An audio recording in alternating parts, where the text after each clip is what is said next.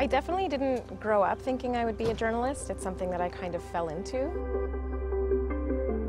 Upon graduation, I was like, I don't know what I want to do with my life, but I know that I like writing and I have a curiosity about the world, and so journalism felt like the natural thing to do. My name is Pacinthe Mattar. I'm a CBC radio producer and I produce a show called The Current.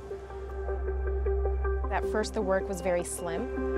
I'd get work for a day and then nothing again for a few weeks and then nothing for a few months, but I basically just kept saying yes to opportunities.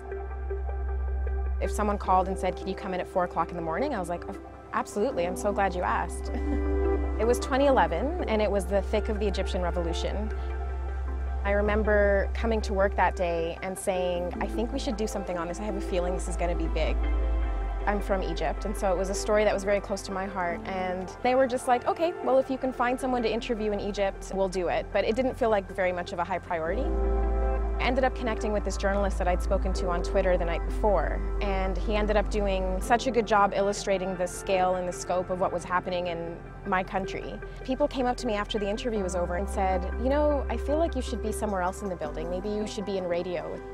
I started working with them the next week, and what was supposed to be 2 weeks has now turned into about 5 years.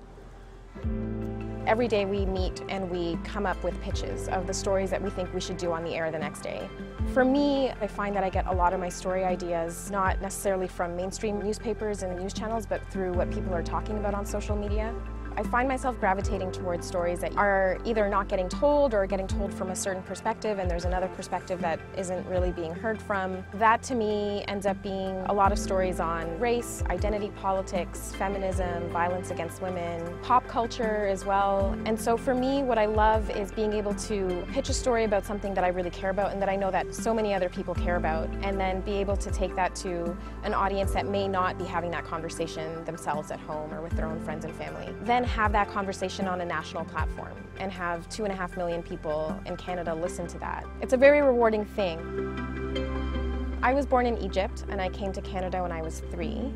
And then me and my family, we left again when I was 9 and moved to the Middle East. And then I came back to school to go to UTM. One thing that really stood out to me in terms of being at UTM was just how accepting everyone was. Growing up in different places, it felt like you had to identify in very limited ways and you couldn't be many things at once. But UTM to me was the beginning of seeing the unparalleled level of acceptance that we see just generally in the GTA as well. And that has been very formative in terms of why I gravitate towards the stories and the work that I do. I think if there was one thing that I would tell an incoming UTM student is not to forget that there's a world outside of your classroom walls and that the GPA isn't everything.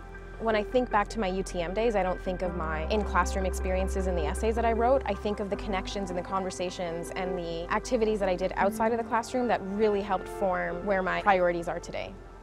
Steep yourself in the world outside of the classroom and enrich yourself with activities and clubs and learn from the people around you.